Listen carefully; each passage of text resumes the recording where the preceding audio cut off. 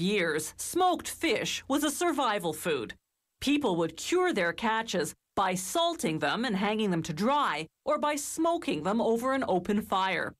This enabled people in cold climates to stockpile nutrient-rich fish for those long winter months.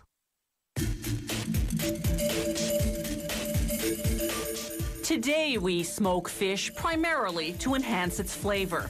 This is wild sockeye salmon that was gutted and frozen right on board the fishing trawler to preserve maximum freshness.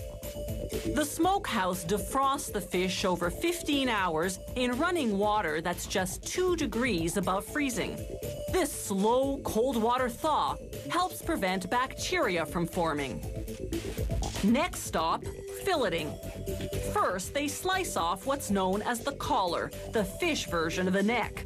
Then they cut each fish in half lengthwise, separating 2 fillets from what's called the control bone, the fish equivalent of a spinal column. The tail is attached to it. They feed the control bones into a machine that strips off any remaining scraps of flesh. The machine grinds these bits into minced salmon, which is used to make salmon pie. They trim the fillets using a razor-sharp knife, slicing off the fins, any excess fat, and any control bone fragments left behind. After this, the fish will be ready for curing, a preservation process that also enhances taste. Workers coat the fillets in a mixture of salt and 26 spices, then let them sit for roughly an hour and a half. This short cure time will limit the salmon's salt content to less than 1%. To stop the curing process, they rinse off the coating with cold water, then glaze the fillets with maple syrup to neutralize any remaining salt residue. Some companies use a less costly mix of boiled water and brown sugar. The fillets go into a huge smoke oven. Workers load its combustion chamber with sawdust. Maple tree sawdust for the first 8 hours of smoking, cherry tree sawdust for the next 8 hours, and apple tree sawdust for the last 8 hours. This particular sequence is a major factor in flavoring the fish. They douse the fire with water to generate smoke. This process is called cold smoking because the oven temperature is 10 degrees Celsius, significantly lower than the industry norm of 25 degrees. Smoking at this lower temperature takes at least 24 hours, 3 times longer than the norm, but the company says it produces a moister product.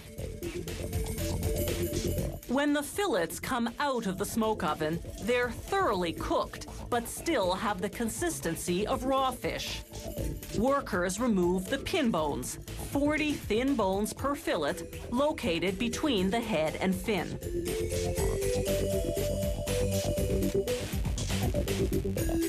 The fillets then go through a skinning machine, which neatly slices off the skin without removing any flesh.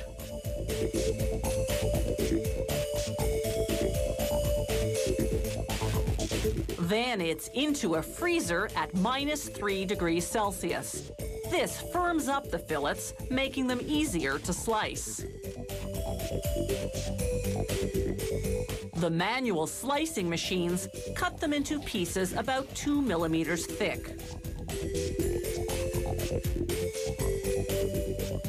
Workers weigh out the amount they're packaging, in this case 70 grams. They place each portion on a tray made of aluminum-coated cardboard. Aluminum blocks the fat from seeping through. To kill off any remaining bacteria, they vacuum pack the wrappers, then deep freeze them for about an hour at -35 degrees Celsius. They store and ship at a milder -18, the temperature of your home freezer, where this preservative-free smoked salmon stays fresh for a full year.